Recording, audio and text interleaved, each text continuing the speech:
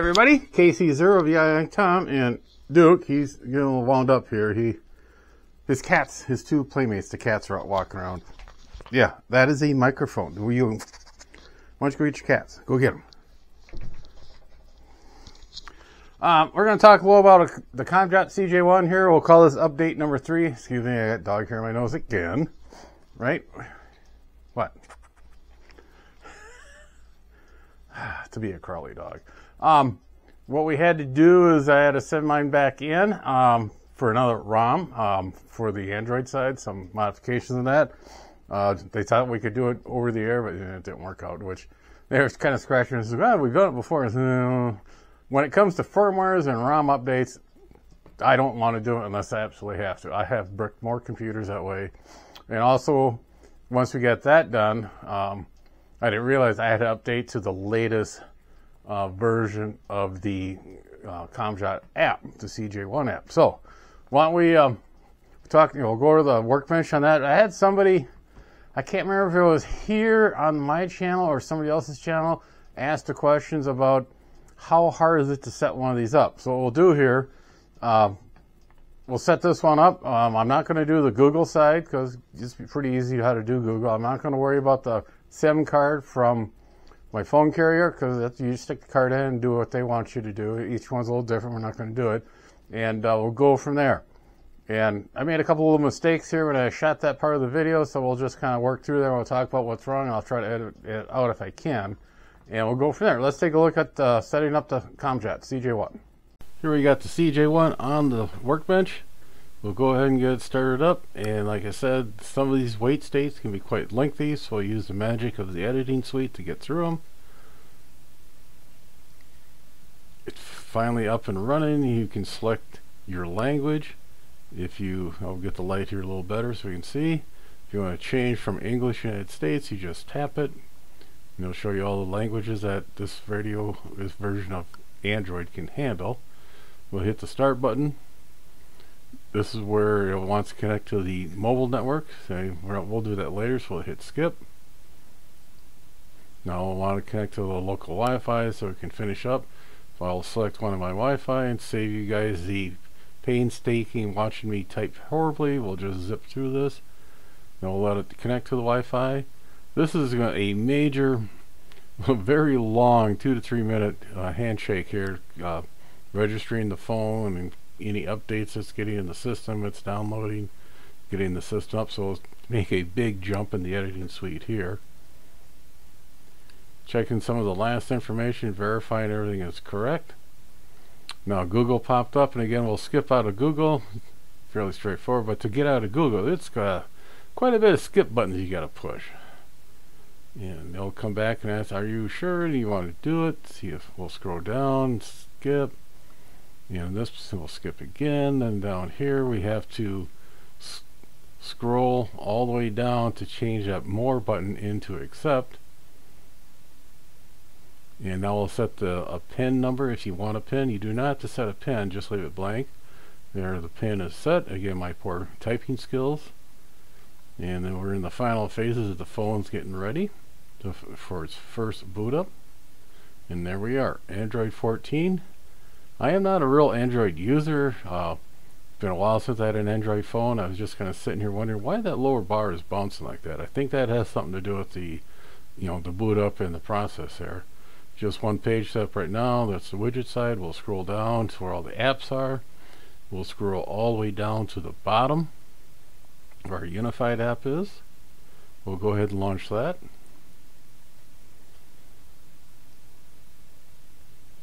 And we'll have to set some permissions on the app. Do what you feel comfortable with. And it looked like that is from Android there. We'll get out of that. It looks like the unified app is up and ready. The hardware is up and ready. So we'll go ahead and program the local repeater. You can go in there and punch it in, save the painstaking watch me type. So I'll hit the program the radio, and there we are. Now when I go ahead and key this up, you'll see it'll switch to the transmit side, and the type is red. There we go. Now we need to get this to sync up with the server and the website. So you want to go into the cloud. It will give you this registration number. You go to their website, put that number in here, and it'll actually connect that device to your account. And you can have multiple radios on your account if you feel that is needed. Except now you can actually go into some of the settings. You can DMR number, you can set the APRS dash number, you can do kind of like a Mars mod to allow it to work outside the ham band. And we'll go ahead and accept all this. Now the other thing that you need to do is the computer you want to talk to, you want to have multiple computers be able to talk to the screen, you have to make sure you register those with this. Okay, now that we have this tied in to the website and their servers, one thing I did not shoot, and I wish I would have remembered that, to update the unified app, what you have to do is open up the browser on the device and go to ComJot.com/latest, download that file, run the file on the radio, then reboot the radio, then you have the latest and greatest app, latest version. Go ahead and we'll fire this up. Initializing hardware. One thing that they were telling me is when you turn on the radio, wait a good minute, 30 seconds to a minute before you launch the app. That makes sure the RF board is up and running. One thing I came across I thought was kind of cool. If you go here to settings, down here system settings, it's got closed caption. You can actually turn this on. I got it turned off for now, but we can turn that on, and now we'll have closed caption on any audio come out of the system. It's a neat little feature. It's not 100% accuracy, but I'd say it's anywhere from 85 to 90%. I was quite impressed by it. So now if we have a operator, amateur radio operator that is deaf or has a hard time hearing, sort of like me, you can at least follow along with the closed caption. The scan function isn't quite there yet. Options, again, this is kind of neat. You can turn on and off your APRS. Over the IP, you can look up call signs. The exit application is a clean exit out of the application, and we'll go back to our main screen.